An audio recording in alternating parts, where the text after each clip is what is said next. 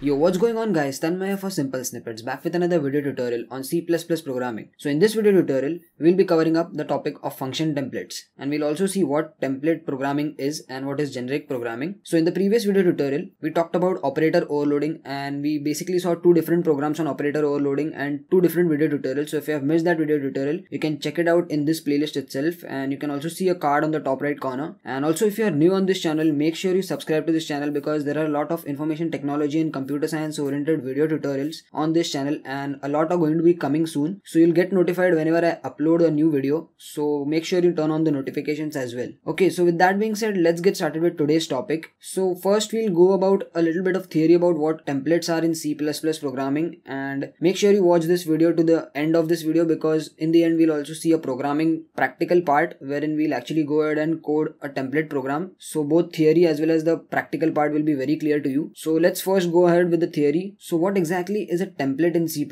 Now templates are simple yet very powerful tools in C++, and basically what they do is they help us in generic programming. So you can see in the point number 2 over here, templates are the foundation of generic programming. So what exactly generic programming is it involves writing code in a way that is independent of any particular type, and by type I mean the data type. So you'll get a very clear idea when we actually see a program as well. Right now just let's go through the theory. So a template is a blueprint or a formula for creating a generic class or a function. So there are two different types of templates in C++ programming. The first one is function template and the second one is class template, and in this video tutorial we'll be just focusing on function template, and we'll also see a program, and probably in the consecutive or the next video tutorial we'll go ahead with the class template. Okay, so let's see what function template is in detail. Now function templates are special functions that can operate with generic types. Now generic type, as we just saw, are the type which do not have a predefined data type. Now this allows us to create a function template whose functionality can be adapted to more than one type or class without repeating the entire code for each type. Now what exactly does this mean is that the simple idea is to pass data type as a parameter. Just as we pass variables as parameters, we can pass data type as parameters so that we don't need to write the same code for different data types. And this essentially gives us the polymorphic kind of functionality, and we've already discussed extensively what polymorphism is, and we've seen the different types, that is function overloading, operator overloading, function overriding in this entire playlist. So if you want, you can check those videos as well. So coming back to function templates, now we write a generic function that can be used for different data types. So what exactly does this look in terms of programming aspect? Let's take an example. So here you can see I have compared function overloading versus function template. So on the left hand side LHS we have function overloading in the orange, and here in the blue we have function templates. So in function overloading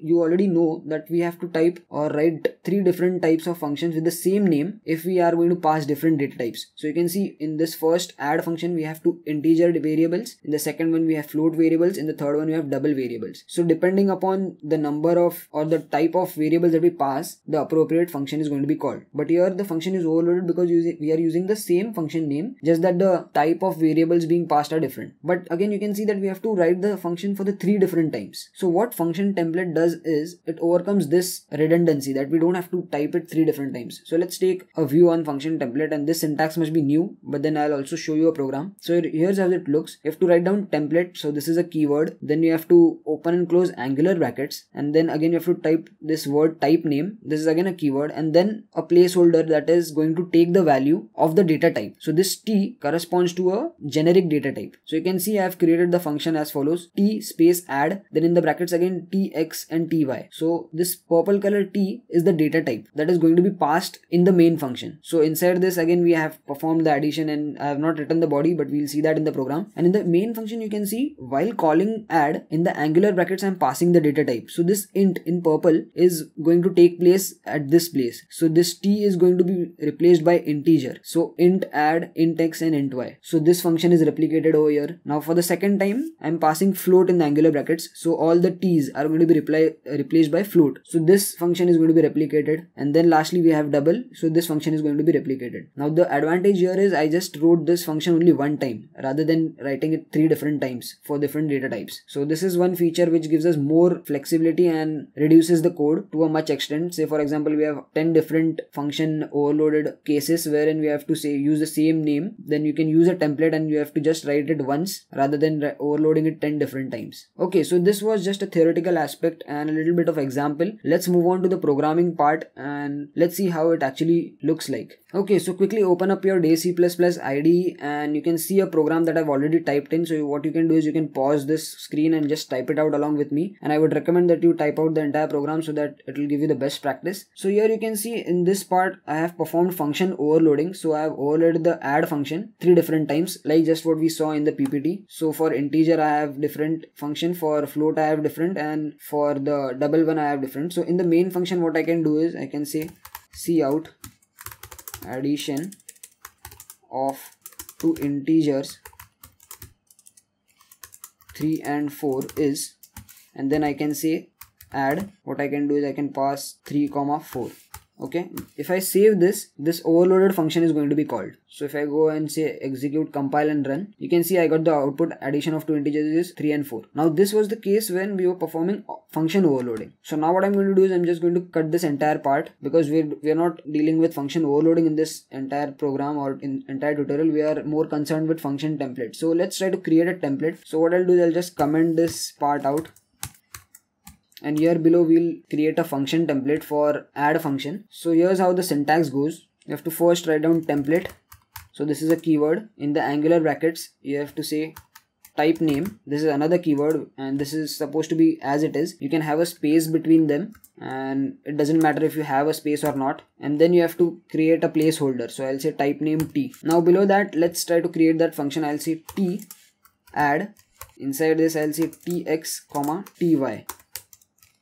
Then in the function I will say return x plus y.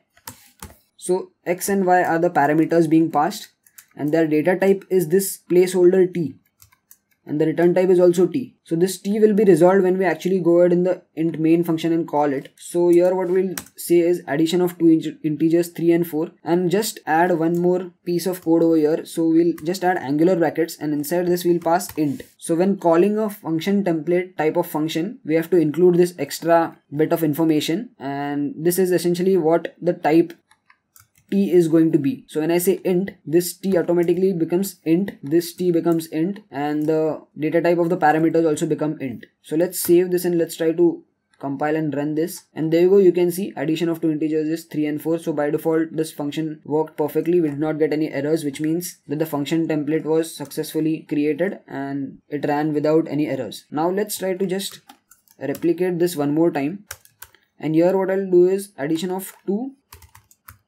float variables 3.4 and 4.2 is. So here what I'll do is I'll pass float. Let's just take this on the new line. I'll say end L over here and over here as well. So inside these parameters what I'm going to do is I'm going to say 3.4f and 4.2f. Just save this, and if you don't know what this f is, f stands for float. Whenever you are passing a float variable in an argument, you can explicitly tell that it is a float variable, otherwise I suppose it takes double value. So just save this, go to execute and say compile and run, and there you go. At the second line you can see addition of two float variables is 3.4 and 4.2 is 7.6. So the addition also is working perfectly right. Now let's try to again replicate this, and in the next line let's try to add two double variables. So I'll say 3.45 and 4.23, and in the angular brackets I'll pass the data type as double. So here you can see we are passing the data type as well as an argument, but it is passed in this angular brackets. Just erase this f, 4.5 over here and 4.23 over here. Save this, execute, compile and run. There you go, you got the output for this as well. So the advantage here is using this one single function, we achieved the functionality of these three different overloaded functions. So if I just erase this out, we don't need this anymore. We are achieving the same functionality using this small function, and you just have to type it once. Now you must be wondering, how do I pass in two different data type oriented parameters? So this t is going to take integer, but what if I want to pass an integer and a float variable? So just put a comma over here, again write type name and add a new placeholder. Now this does not need to have capital letters, it can be anything. I'm just writing it T and U, you can name it anything. And here inside this what I'm going to do is I'm going to say U over here, and also I'm going to change the return type as U. So just save this, but when I'm making the function call in the main function, in the angular brackets I have to again pass one more data type for the second data type over here. So I'll say double over here, and if I pass 3.45, the addition of 4.5 plus 3 is going to be 7.5, and since the return type is going to be double, because double is the second parameter which is going to take place of U, and you can see now I've changed the return type also as double, so 7.5 is going to be printed. So let's try to save this and let's try to run this. I'll just erase these two lines.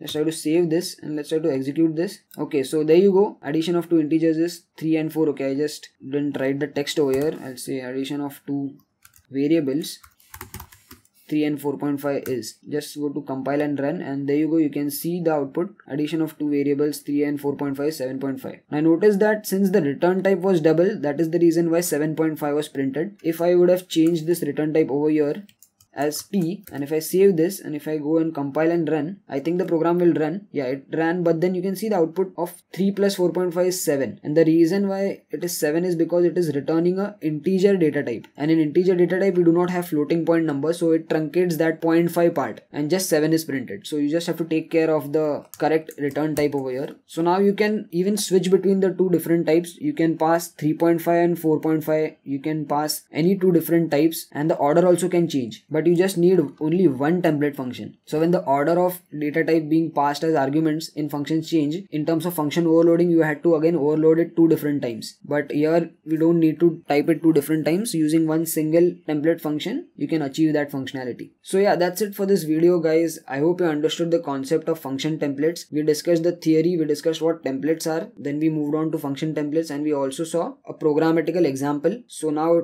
both theory as well as the practical part must be very clear to you. If you have any doubts, you can put them in the comment section, and if you like this video, let me know how this video was and give it a thumbs up if you really liked it. Also share it with your friends, and if you haven't yet subscribed to this channel, make sure you subscribe to this channel, and I'll talk to you guys in the next video tutorial. Peace.